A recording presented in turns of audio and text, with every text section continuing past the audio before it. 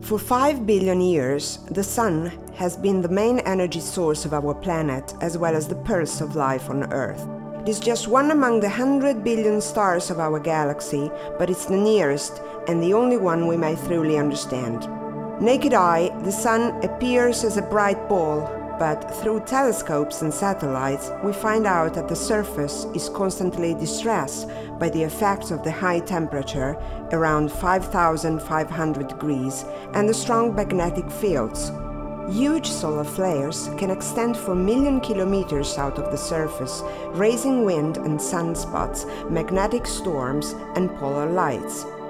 Thanks to observations in visible, infrared, and ultraviolet light, we deeply know the Sun's surface, although we are not able to see directly its internal structure because the solar plasma is not transparent to light.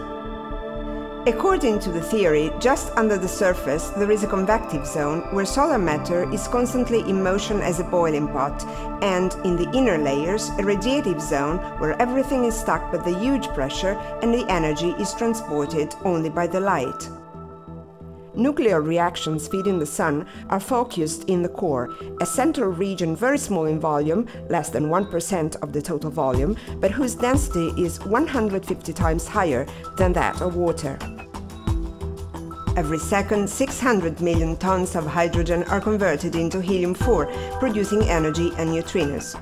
Energy is mainly produced by a series of nuclear fusions called proton-proton chain, in which 4 protons, at the end of the process, turn into a nucleus of helium-4, producing energy and neutrinos. Among these reactions, the ones connected to the emission of neutrinos are fundamental in the understanding of the internal burning of the Sun. Many nuclear reactions produce neutrinos, which enable us to make an experimental study of the internal structure of the Sun, thus verifying if our star really works as assumed.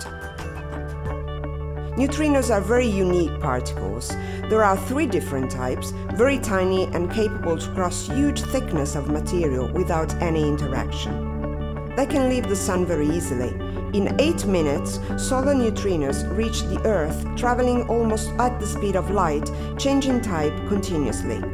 This phenomenon, called neutrino oscillation, is of primary importance for astroparticle physics and proves that neutrinos have a mass, although incredibly small, at least 1 billion times less than that of an atom.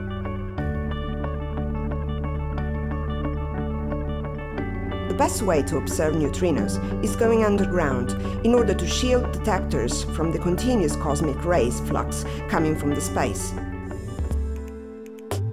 Inside the Gran Sasso National Laboratory of the National Institute for Nuclear Physics is installed the most sensitive solar neutrinos detector of the world, Borexino. It consists of a big steel sphere with 2,200 phototubes, extremely sensitive eyes, able to capture photons emitted by the rare interactions of neutrinos with the liquid inside the sphere. The liquid, known as scintillator, is a particular hydrocarbon, 1,000 million times less radioactive of a glass of pure mineral water. For about 15 years, researchers and engineers working for a Borexino experiment have developed innovative techniques of purification and measurement needed to reach this goal. Today, the heart of Borexino is probably the less radioactive place of the whole universe, as well as the only device able to observe in real time low-energy solar neutrinos. Borexino has been built by an international collaboration of 100 physics coming from 7 countries, while the Italian collaboration consists of the researchers of the National Institute for Nuclear Physics and the universities of Genova, Milano and Perugia. Every day, among the billion of billion neutrinos which cross Borexino, only 50 interact with the electrons of the scintillator, causing the emission of a prompt and weak light pulse.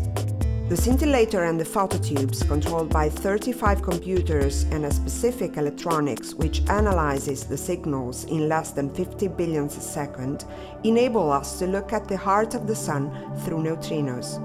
Borexino has been taking data since 2007 and already obtained significant results about the Sun and neutrino properties. In the next future, it will tell us if our knowledge of the Sun can be considered complete or, as often happened in the past, our star will surprise us, suggesting new, exciting ideas.